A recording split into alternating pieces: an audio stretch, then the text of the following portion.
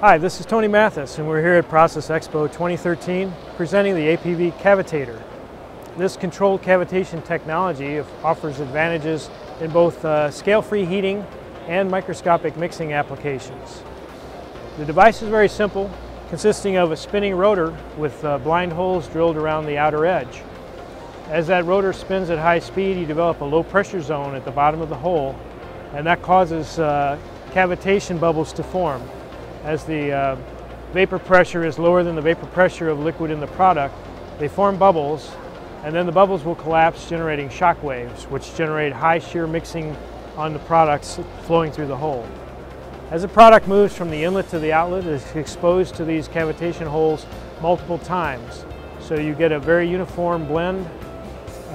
It has applications in the areas of hydrating powders, eliminating the fish eyes and gumballs that can often be a problem in getting powders and liquids completely blended together. It's also good for emulsifying fats and oils. And on the scale-free heating side, the energy that's input to the rotor shows up as frictional heating in the product. So by controlling the rotor speed and the product flow rate, you can achieve a significant temperature rise with heat-sensitive products without exposing it to a high temperature surface that causes fouling.